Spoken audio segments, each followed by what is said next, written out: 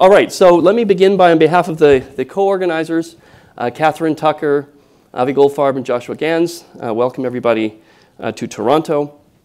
And perhaps to set some context, how did we get here? How did we get to a conference focused on the economics of machine intelligence and located in Toronto? One reasonable starting point is possibly the 1956 Dartmouth Conference, which was described in the proposal as an attempt will be made to find how to make machines use language, form abstractions and concepts, solve kinds of problems now reserved for humans, and improve themselves. In other words, to learn. We think that a significant advance can be made in one or more of these problems if a carefully selected group of scientists work on it together for a summer. 50 years later, this plaque was erected at Dartmouth, referencing the Dartmouth Summer Research Project on artificial intelligence. First use of the term artificial intelligence, founding of artificial intelligence as a research discipline, to proceed on the basis of the conjecture that every aspect of learning or any other feature of intelligence can in principle be so precisely described that a machine can be made to simulate it. And at this time in 2006, there was a fair amount of work in terms of a resurgence in this area. So over the 50 years, of course, there have been a couple of AI winters, but there was a new dawn which was largely associated with a subfield of machine learning. Some of that pioneering work happened here at the University of Toronto. A number of papers and the three people who earlier this year were awarded with the Turing Prize, which is effectively the Nobel Prize in computer science, were doing their work at Toronto and related universities, now at Yann LeCun at NYU and Yasha Bengio at University of Montreal. Jeff Hinton's still here. And in fact, Jeff Hinton is either here now or will be here shortly.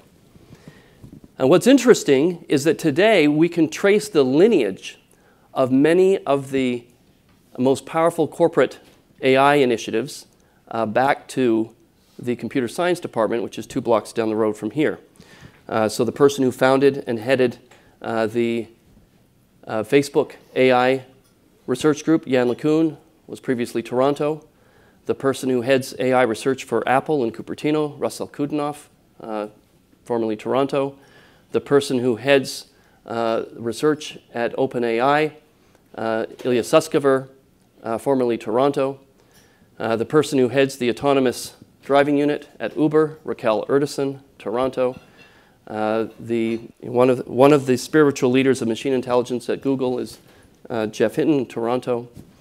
One of the leaders of the autonomous driving group at Tesla, Andre Karpathy, spent time at Toronto, and so on.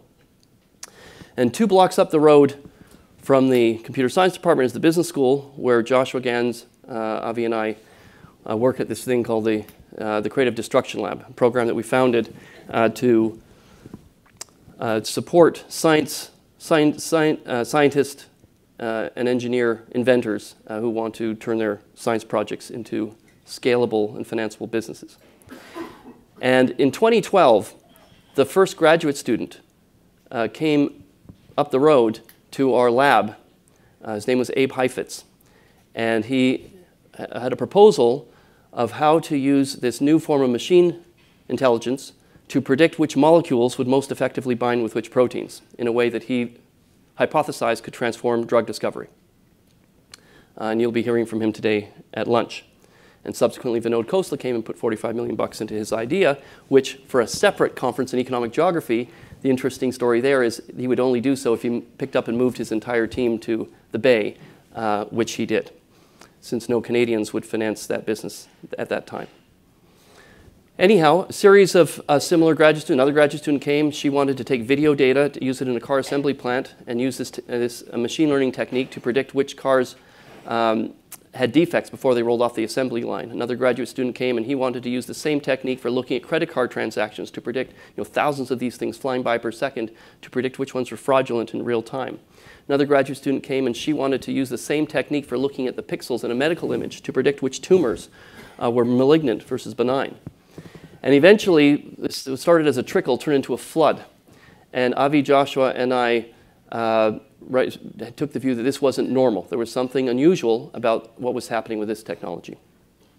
And so we drew some inspiration from prior conferences, in particular the Rate and Direction Conference and the 50-year revisiting of that, led by Scott Stern and Josh Lerner.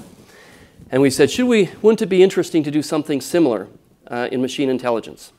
And so we talked to Jim Perturba and Ian Coburn, Scott Stern, Shane Greenstein, and asked for their advice, what they thought, and they said, it's worth a try. So we sent out a series of emails to a number of economists, many of whom are in the room, asking if they would be interested to engage in effectively the economics version of the Dartmouth Conference. And so this is an example of one of those emails. It was written to Paul Milgram by Joshua Gans. So he's inviting Paul, and in it he's trying to explain what we're trying to do. He says, we're going to invite a small group of economists here to Toronto to talk about economics and machine intelligence.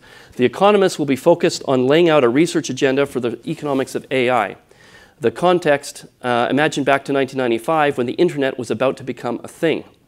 What would have happened to economic research into that revolution had the leading economists gathered to scope out a research agenda at that time? Today, we are facing the same opportunity with regards to AI. This time around, we are organizing a group of 30 economists to scope out the research agenda for the next 20 years into the economics of AI. Our intention is to have 12 talks on various aspects of the agenda from historical context to short and long-term impacts. We had no idea if anybody would be willing to engage in this exercise, but we sent out the emails anyways just to see. And to our amazement, almost everybody said yes. Here's an example response. This one's from Paul Milgram, who wrote back, Joshua, yes. I remember vividly in 1990 when the NSF asked me whether I might be interested in working on the economics of the internet. And I was too busy working on principal agent theory, the economics of the firm, and supermodularity. So I declined. Ugh. No excuses this time. Yes, I'll be there. And so we gathered in this time 2 years ago in 2017. And people presented, each person presented what effectively their view of what were the primary research questions with respect to AI and their area of expertise. And those papers we brought together and put into a volume along with a few other papers that were not presented at the conference but by people who attended the conference and who were inspired to contribute a chapter. Many of the papers that you're going to see today and tomorrow are papers that have already started to work against the agenda that was outlined in this volume. Why are we having a conference specifically on economics and machine intelligence?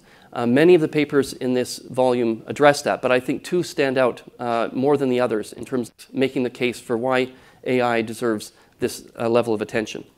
One was by Ian, Rebecca, and Scott. And what they did here was they effectively, first of all, drew upon Zvi Grilich's work on hybrid corn and his insight of an invention in the method of inventing. And so they pointed out that machine intelligence has this property. But unlike Zvi's study of hybrid corn, they said that hybrid corn and the underlying science apply to one sector, agriculture. Whereas what we were seeing in machine intelligence was not only an IMI, but also a general purpose technology because it had this implication across multiple sectors. The other paper, which came very late on the second day of the conference in 2017, was from a remark by, in some sense, the person we least expected. We wanted to make sure that this conference was focused on economics of AI and was devoid of the hype associated around the technology. So we were careful to pick papers that we thought were sensible on this. And then perhaps one of the elder statesmen of that conference surprised us right at the end of the conference with his closing remarks that went like this. A well-known novelist wrote to me some time ago that he's planning a novel. The novel is about a love triangle between two humans and a robot, and what he wanted to know is how would the robot be different from the people. I propose three main differences. One is obvious: the robot would be much better at statistics and less enamored with stories. The other is the robot would have a much higher emotional intelligence. The third, the robot would be wiser. Wisdom is breadth.